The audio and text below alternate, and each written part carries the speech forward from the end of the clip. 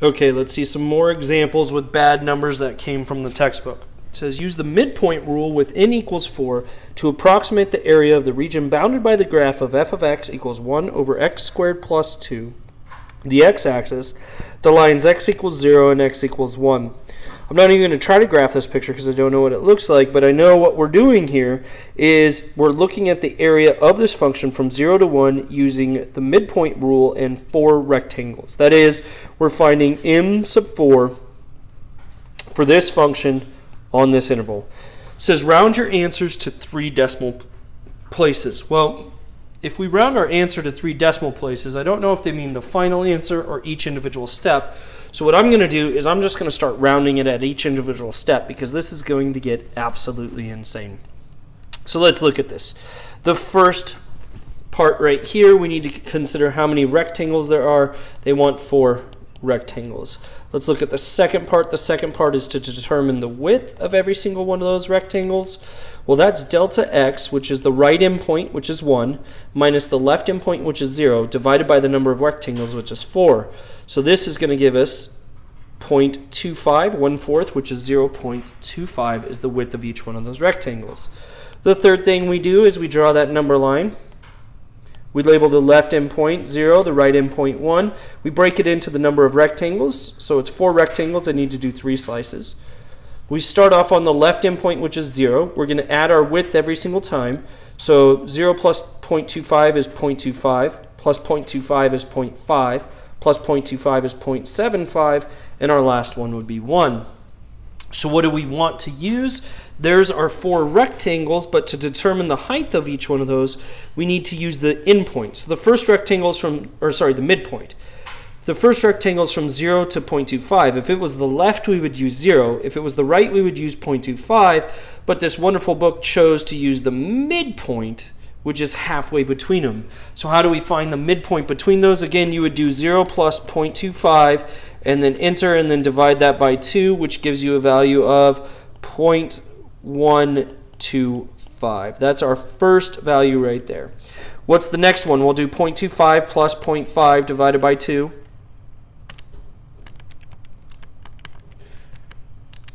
And I'm getting 0.375. Sorry, 375. And then you do 0.5 plus 0.75, divide that by 2, and I'm getting the next midpoint would be 0.625.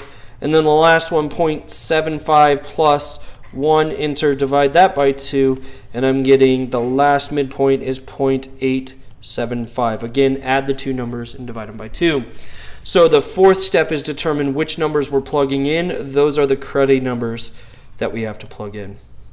So now we're going to do steps 5 through 7 all together in that chart yet again. Again, we start off with our x values, which are the x values we just determined. There's 4 of those x values. So I'm going to make space for them. Again, those x values were 0.125, 0.375, 0.625, and 0.875. First thing we need to do is determine the height. The way that you do that, one sec, HE. There, is you plug it into the function, which in this case is 1 over x squared plus 2. The second thing you need to do is determine the width, but we already did that. That's delta x, which in this case is 0.25. So every single one of those is 0.25. The next thing you need to do is determine the area, and to get the area, you do the height times the width. So we're going to multiply each one of those numbers and see what we get from the height. And then after that, we find the total by adding all of those numbers together. Okay? So we have to use our calculator to find out what each one of these function values are. So I'm hitting table, I'm clearing it out, I'm doing a fraction, I'm doing 1 divided by, and then I have x squared plus 2. Okay, and I hit enter. Start step, ask x, okay. The first one I want to do is plug in 0.125, enter. Again, it gives me a dang fraction. So go over to the fraction, hit the double arrow button, and here's where we're going to start rounding to 3 decimal places. So this is going to be it's 4961, so that rounds to 496. Let's do the next one, which would be 0.375. Hit enter. Again, it gives me a fraction. I use the double arrow button. I round to 3 decimals. I'm getting 0.467. Next one I plug in is 0.625. Hit enter. Go over to the fraction. Double arrow button. And I'm getting 0.418 when I round to 3 decimals. And the next one I put in is 0.875. I hit enter. I go over, double arrow button, and I get 0.362 if I round properly. So now that I have each one of those heights, I need to multiply them times the width. So I'm going to do 0.496 times 0.25. I hit enter and I get 0.124. The next one, 0.467 times 0.25, and I'm getting 0.117 if I round to 3 decimals. 0.418 times 0.25, and I'm getting 0.105 if I round to 3 decimals, and 0.362 times 0.25, and I'm getting 0.091 if I round to 3 decimal places. So that's the area of each one of the rectangles individually. Now I need to add those up. 0.124 plus 0.117 plus 0.105 plus 0.091. When I do that, I'm getting a value of 0.437 rounded to 3 decimal places. So you might have a little bit of a different answer, just off by a couple of decimals, and that's because we actually rounded twice. We rounded with the height and we rounded with the area. So when we add them up, we do have error in that answer. So if you're off just a little bit from the textbook or a little bit from your WebAssign values there, the reason that you have a slight bit of error there is just because of rounding. If you were off by a couple hundredths, that last decimal place on the test, I'd still give you full credit on this problem because I understood that you rounded at a different place than me. For instance, if you used all the fractions in here and you use fractions here, you might have only estimated at the end over here. So I use decimals rounded to 3 places from the beginning. My answer might be slightly different than yours. Again, I would give you full credit. Okay. So let's do the last example like this. It says, use the midpoint rule with n equal to 4 to approximate the area of the region bounded by the graph of f of x equals the square root of x plus 1, the x-axis, and the lines x equals 2 and 4. X equals 4. So what did they just say? They said we want 4 rectangles. We want to use the midpoint as the height. Our function is x squared minus 1, and the interval is 2 to 4. Again, it says round your answer to 3 decimal places. So we're going to be rounding our answer a bunch here. So essentially what they just said is find M4, well, it's written right there. Find M4 for that function on that interval. Okay? So step 1, number of rectangles. N is 4 rectangles. That's the first thing we have to note. Second thing is we want to find the width. How do you find the width?